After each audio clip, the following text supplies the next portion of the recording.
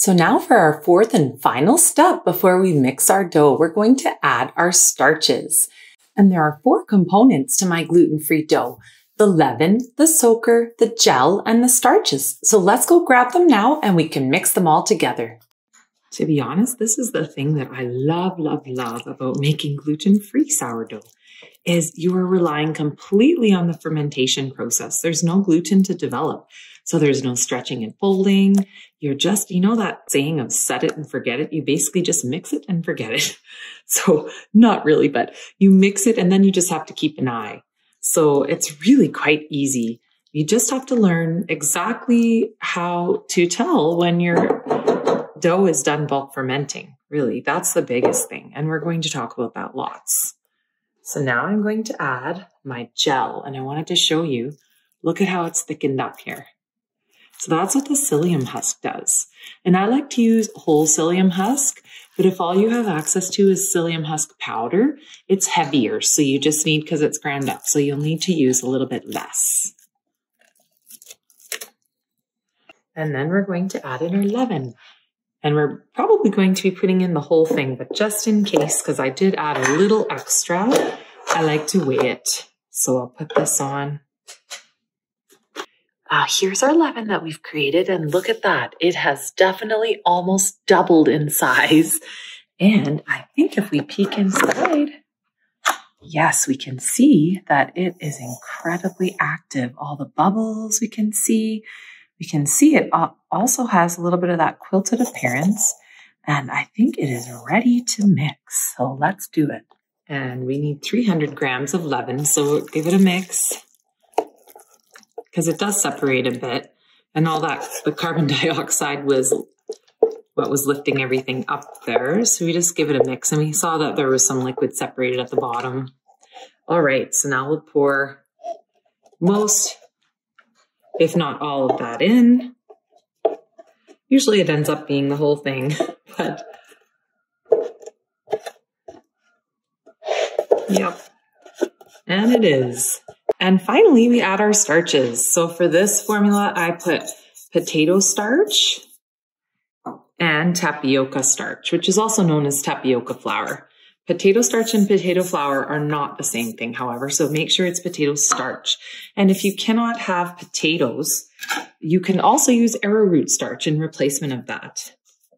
So now I take this to my mixer, but you do not have to use a mixer if you don't have one. You can also just mix it with your hands and a spoon, and you'll just need to mix them a little bit longer. So let's take it to the mixer.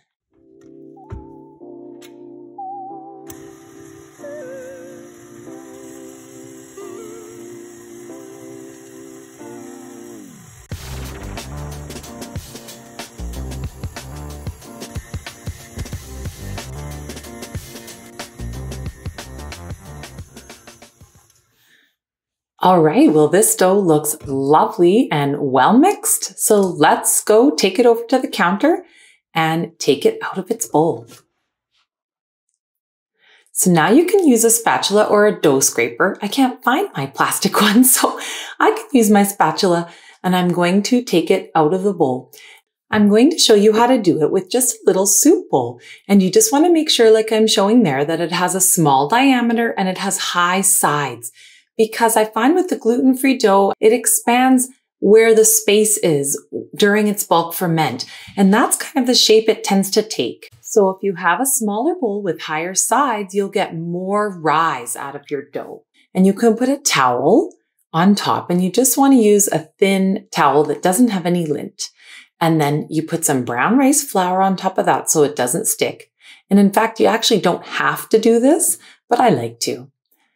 I find the dough doesn't stick very much. And here's the little sample I was talking about.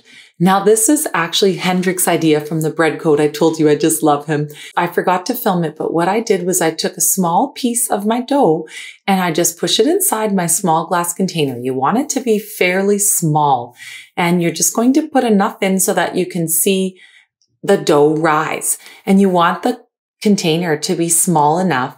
That's what I was showing with my hands there, for it to be small enough that it's going to rise up like this one here. So if I place my elastic on there, then I'll be able to tell exactly when my dough is done fermenting.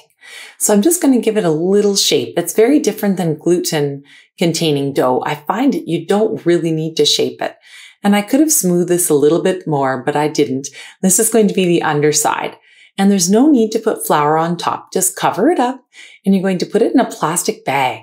And this will keep the moisture in it. And then we're just going to do our bulk ferment now. And remember, our rest and chill. The rest is absolutely necessary. The chill isn't.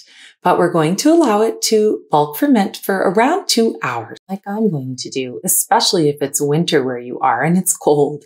So otherwise, you can keep it at around 21 degrees Celsius and it'll be perfectly fine. And I'm going to come back in the next video and show you exactly what to look for over that next 2 hours. Keep an eye on it for the first time that you're making it so you can see what it looks like at each stage.